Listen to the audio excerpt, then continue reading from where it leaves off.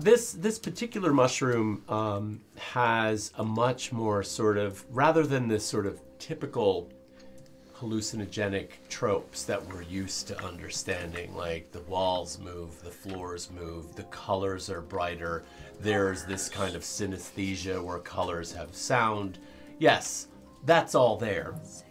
But an added bonus to this is somehow this expanded consciousness that you begin to experience seems to allow a kind of gateway that opens into the consciousness of some of your fellow players, which is kind of interesting. Now, this is not a kind of clairvoyance. This is not a kind of I'm inside of Tryfon's head. It's not like that. I don't want to be in there. No, it's not like that. It's not that invasive. But there seems to be this fluid ebb and flow of a kind of crossover in and out. So for a moment, as you look across the room at Tryfon, who's there and not high, you almost feel like your consciousness melds with his momentarily. You can't read his thoughts, but you feel almost at one.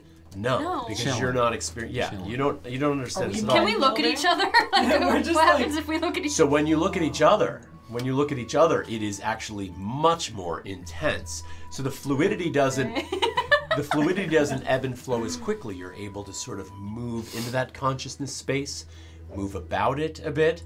And so momentarily, when, Remy, you are inside of Circe's consciousness, you feel like time speeds.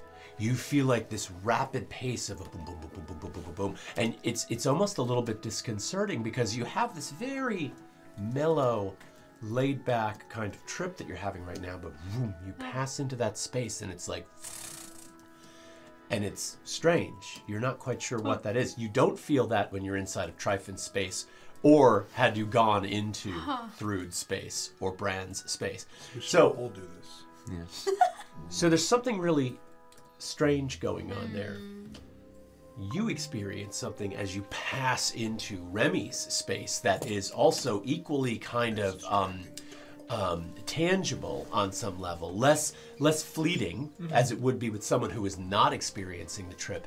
And as you go into Remy's space, you encounter what seem to be glances and looks from people that you don't recognize that look like they're trying to avoid making eye contact with you.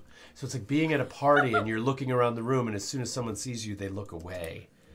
Something's being hidden from you and you're not entirely sure what it is, but it's really uncomfortable and it makes you feel almost awkward. So in both of these situations, as you cross into each other's consciousness, there is a kind of awkwardness that you don't understand, but you want to get away from.